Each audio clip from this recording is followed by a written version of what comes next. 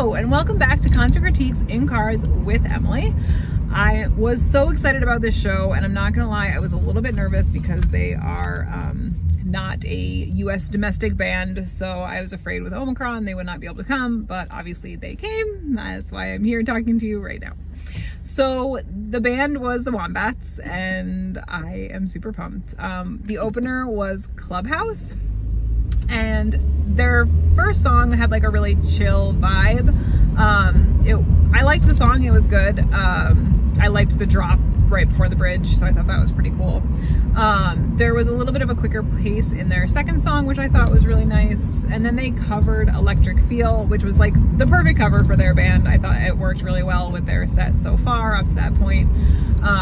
Definitely like met the vibe that they were going for. So I thought that was really a good cover.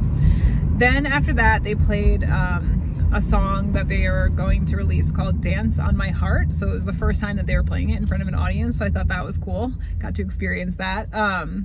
Definitely had like a boy band feel to it, especially the beginning, but like not in a bad way, just in like a legit boy band feel. So I liked that. That was pretty good. I liked the verses a lot. Then after that, they played Home Videos, which I had actually listened to before I came to the show because I looked them up the other day. And I really liked the instrumental. I thought that it was really good. And it actually was my favorite song during the show up to that point. So I really, really liked that song. Really cool to see live, especially because I had just heard it that one or two times. After that, they played Weekend, which I think I also listened to as well.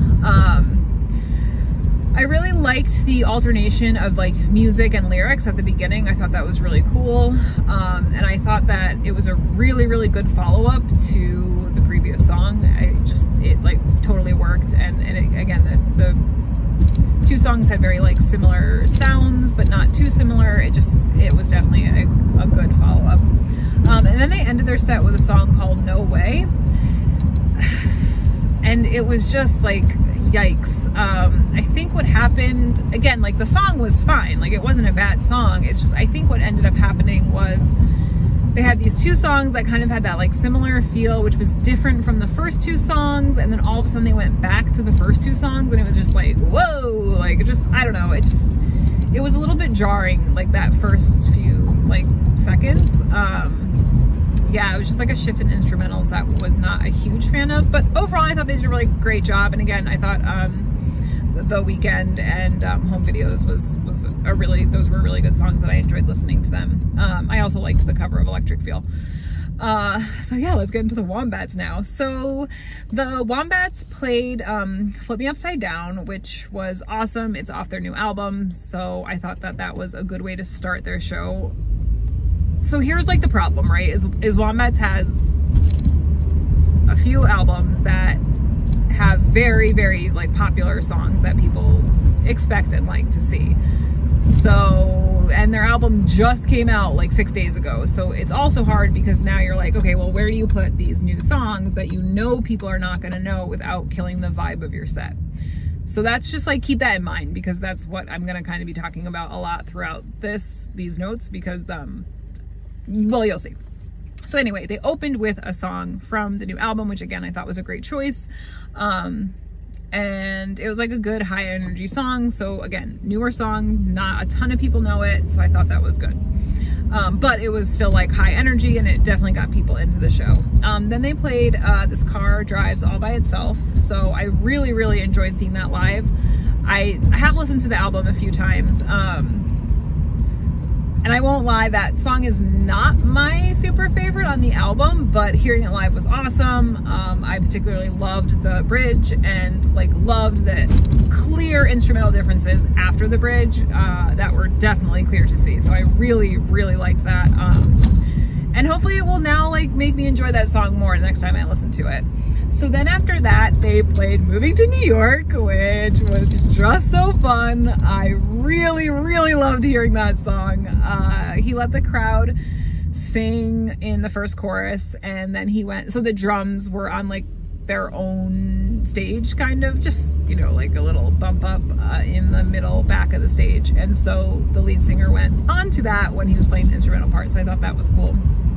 After that, They played Cheetah Tongue, which was a fantastic follow-up, really, really good, right? So it's another like well-known one, but not like so crazy well-known. Like it was just such a good combo. I really liked that, and again, like super high energy, so that was great.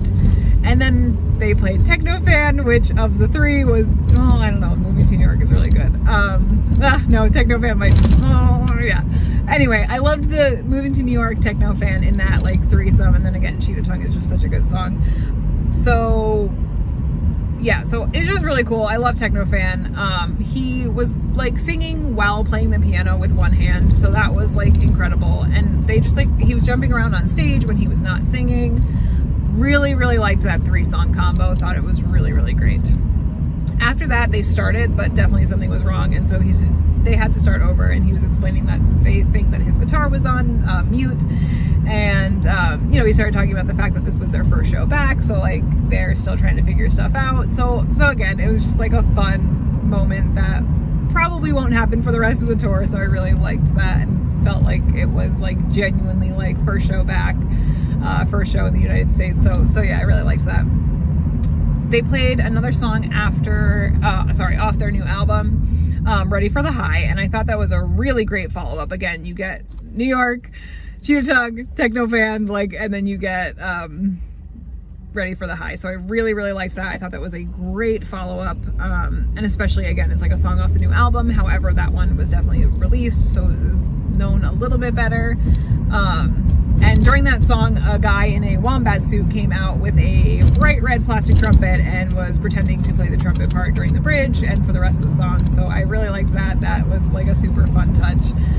After that, they played Pink Lemonade. Okay, so I couldn't tell if the drum was recorded or if the drummer was playing both the keyboard and the drums, because at one point he was legit playing both the keyboard and the drums. So like definitely amazing. But yeah, super impressive. Again, that Pink Lemonade just like in general has a slower vibe feel, and so I thought that actually worked really well after their previous song, because again, it was like off the newer album, and if you didn't really know it, you like kind of get into the Pink Lemonade like less crazy vibe. So again, I thought that was really well done. I really liked the order. After that, they played Everything I Love Is Going to Die, another new song, which was a great follow-up. Really liked that. I thought that was a good choice.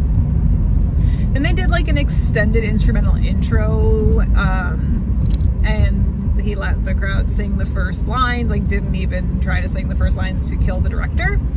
So I really like that. And then they also let the crowd sing the bridge, but he had to like back away from the stage. And at first I thought it was because we were just being like too loud, and I was like, oh, that's like a cute little touch, right? Like, whoa, you guys are so excited.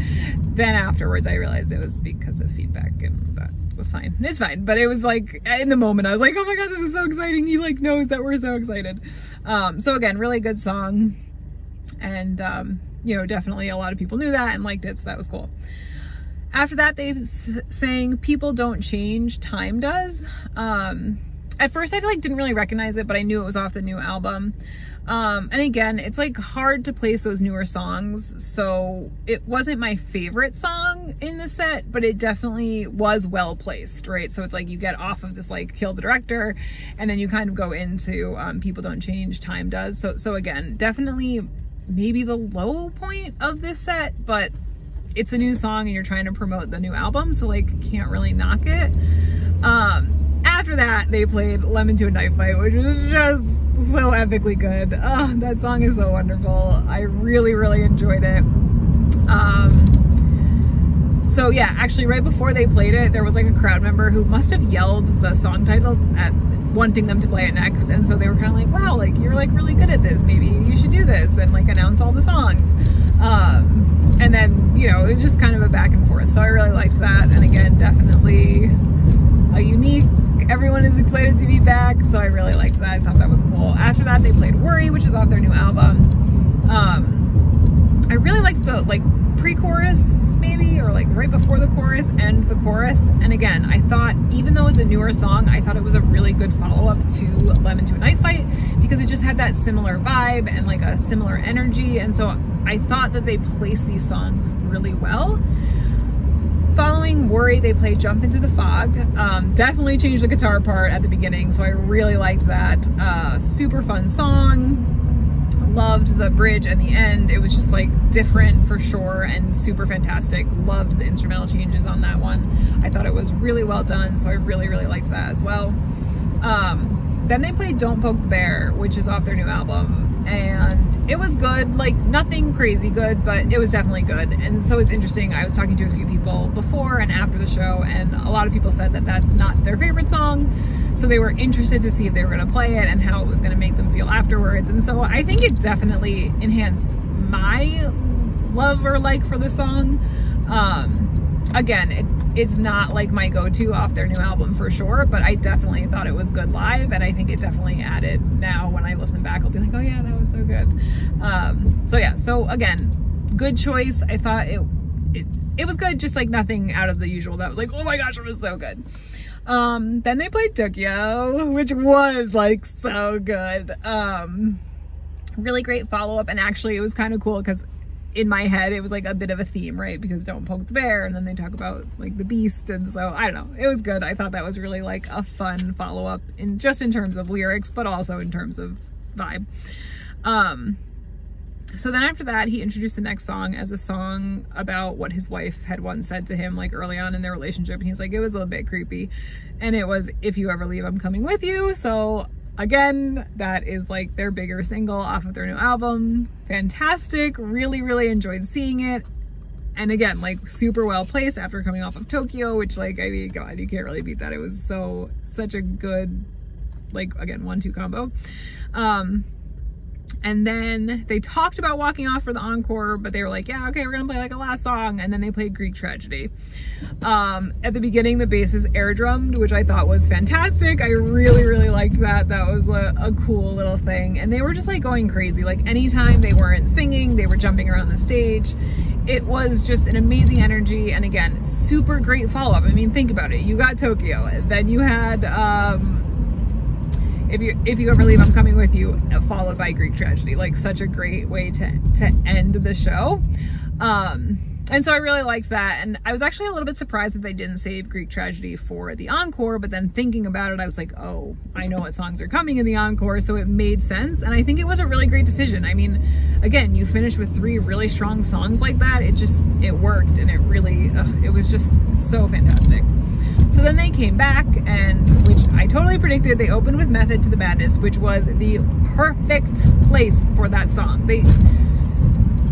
I was a little bit worried because I love Method to the Madness because of the ending. It's just such an epic build-up. The lyrics are just like some of my favorite lyrics, maybe potentially of all time. Such a good end to the song, but the beginning is just like slow. Not in a bad way, just slow.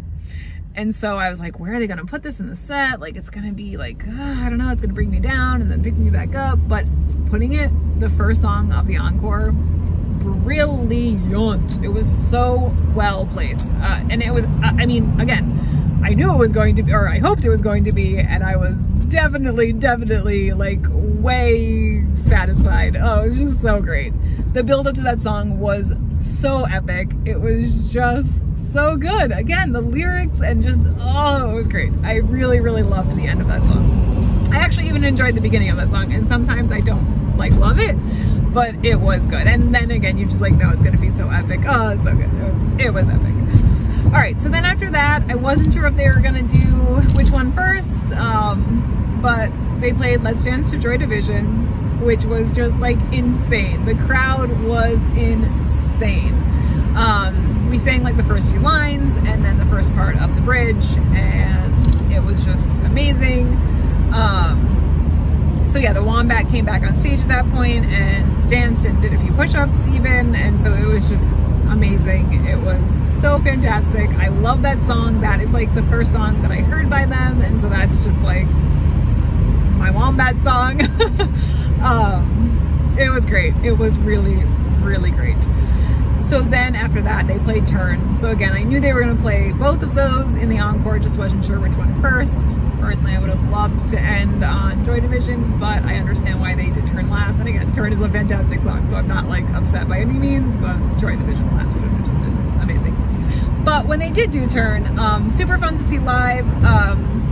They let us sing before the first chorus came on, and like the ending is just so fantastic. It was just like super energetic, so great, so great. All right, so time for my score. Yikes. If it was just the Wombats, this would be really close to a 10. There was one song in their whole set which I wasn't a huge fan of, and I can't even knock them on it because it was off their new album, and obviously they're trying to make their new album known and loved. And so again, it's like, where do you place these songs? You don't want to play them all at the beginning necessarily, because then your audience might be bored. So like, I get that, and I'm like maybe taking off like a quarter of a point for that, but it's really gonna come down to Clubhouse and how I feel about them. Unfortunately, which is too bad, because the Wombats were so epically good. So Clubhouse, again, I really like those two songs. That like weird shift in at the end was not my favorite. I liked their cover. I thought that was really good. Man, but the Wombats just like, I mean, I feel like it's like Clubhouse like minus points, but the Wombats just like added them all up again. Like, they were so epically good. I think I'm going to give this one a 9.5. Yeah, 9.5. I mean, again, Clubhouse, they were hit or miss. Wombats were amazing, but again, like you're adding those new songs into the mix, so, but I can't, again, it's like they did a good job, and I thought that they really thought about their playlist and the order in which they were playing the songs. And I mean, saving Method to the Madness until the encore was just absolutely brilliant. And then following it up with Joy Division, again, you're like this high energy, so fantastic. So I really, really liked that. That was, I mean, oh my gosh. And then to end it, like, that last like 25 minutes of the show was just like insanely amazing. Yeah, 9.5, like so good. And again, like I would be so interested to see what my rating would have been had the opener been different, maybe. I don't know. I feel bad. Like Clubhouse was fun. They're not bad. I just, you know, when you compare them to the Wombats, it's hard. Yeah. So let me know what you think. Do you agree? Do you disagree? Were you there? Did you want to go? Are you going tomorrow? Like, subscribe, comment, and I will see you guys next time. Bye.